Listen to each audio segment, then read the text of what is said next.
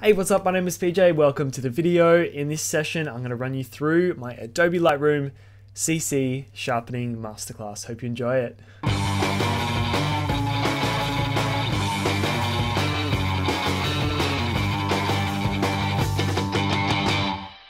Alright, so here we go. This is a photo of my friend Jordan. Jordan plays in a band called Move On Be Strong. We did some photos for them last week and we took some nice clean natural light portraits at the end, so I thought this would be a good one for a sharpening video. I've sort of run through this stuff before in my other editing tutorials, but I think it would be really handy to go in detail into this sharpening panel here, and I think it deserves a standalone video because I think a lot of people could benefit from this. I definitely think sharpening is the sort of thing, especially in Lightroom, where people just play with the sliders not really knowing what they mean. So anyway, here we go. Let's go into it in depth. So this is what it looks like not sharpened. Okay, have a look at, particularly at the finer details, the hairs, the eyes, the facial hair here. It's actually a pretty big difference. It's subtle, but it's a very important difference at the same time. So yeah, especially you can see in the eyebrow hairs here, in the little stubble on the face and the eyes. Definitely makes a big difference. So let's stick these all, let's make these all 0 and we'll start from scratch. Okay, so the first thing that I will say is all of these sliders, as you click them, they have this bonus function where you can add like an overlay to help you process them in a more detailed way. So if you hold down option and you click it, you get this black and white overlay, purely because I think it helps you see the contrast between the pixels more. And that's basically what sharpening is. It's the contrast between pixels. It's kind of the way that the pixels interact with each other. We'll get into that now basically, but it's contrast. It's fine contrast. So this first slider here, the amount slider, is just a general, it's the degree to which you're adding or subtracting sharpening to your whole photo. It's sort of like a broad, generalized approach to sharpening. So you'll see if I pump this right up, it's just putting some sharpening in across the board. So if I hold down option, you can probably see as well in black and white.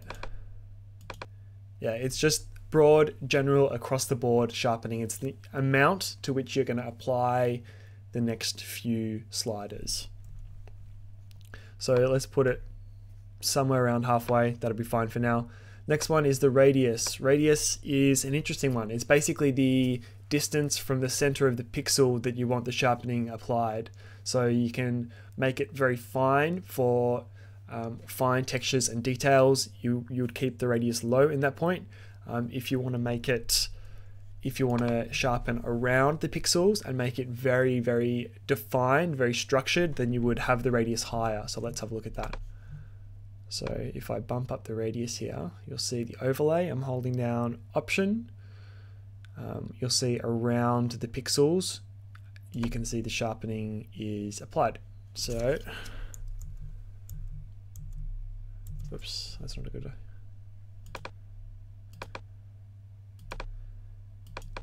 You can kind of see it just adds more presence, more structure to the photo.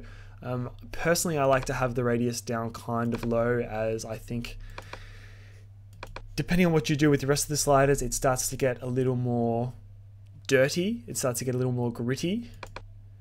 But now you know it's the distance from the pixel that you want the sharpening to be, and you can see that in the overlay. You can see the black and the gray areas. If I have it down here, it's very fine. You can see the hairs coming through there. It's a very, yeah, it's close to the pixel, a fine detail.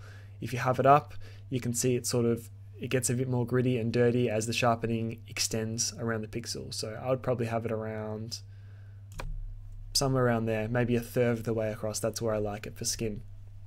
All right, the next one is detail. Detail sounds obvious, but it really focuses on the fine textures. It really focuses on the detail on a micro level. So where radius is the structure and the distance from the pixel, sharpening is all about those really fine textures, and it's probably my favorite part of the sharpening, my second favorite part of the sharpening panel, because I really like my photos to be clean as well as sharp. There's no point being sharp if it adds noise and it looks dirty, and I don't know, just I don't like it to be too gritty or grungy. I like it to be clean, sort of light feeling, but detailed at the same time. So that's where the detail slider comes in. Hold down Option, and you can see that fine contrast, that micro contrast coming through. So let's see what that does to it. That's really sharp now. So yeah, I definitely like that one. The thing about the detail slider is because it's the fine details, the fine contrast between the pixels, if there's any noise in the photo, it's going to bring it right out. So I generally like to have that one somewhere around halfway as well. I think that's a pretty natural level. You can see how sharp that is. That's really good so far. Happy with that one. Okay, so the last part of the sharpening panel here is the masking. The masking is my favorite feature.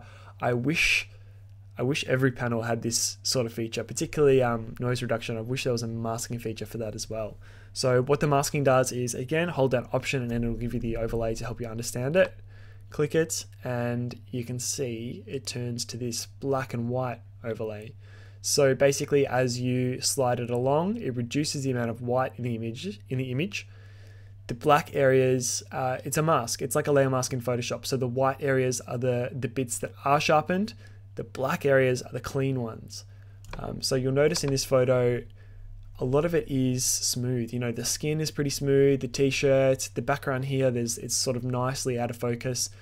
You don't want to sharpen those bits of the photo because that's going to add noise and that's going to add just visual clutter. It's going to become dirtier, grimier.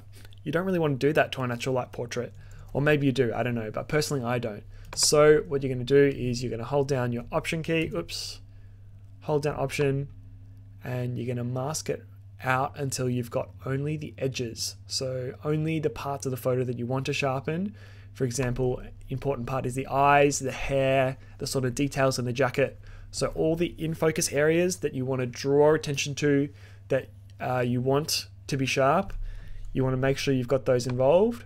So you can see here, let's zoom in, you can see the eyes are sharp, all the details in the sort of the nostrils, the lips, the eyebrows. We've also got sort of the fine details in the jacket, nicely sharpened, but you know, the middle of the t-shirt, all around, these sort of bits here, the sharpen's taken out, so there's no noise, no unwanted contrast, and your photo is as clean as possible. So let's see what the result is. So that's no sharpening, and that's with the sharpening. No sharpening, and that's added sharpening. Let's bump it up even more just for the sake of the video, just to see it in the video, because I'm not sure if it always comes across really well in on the YouTube screen. So this is without, and this is with. So obviously, yeah, I mentioned at the start, the eyebrows, the eyes, the stubble, these are all really important bits, the bits that you want to emphasize, draw attention to. And you can see these lighter bits of the photo still very, very smooth. So there it is. The Big Pants Photo Sharpening Masterclass. Thank you so much for watching. I hope you enjoyed the video. If you did and you learned something, give me a big fat thumbs up. Don't forget to subscribe, and I will see you in the next video.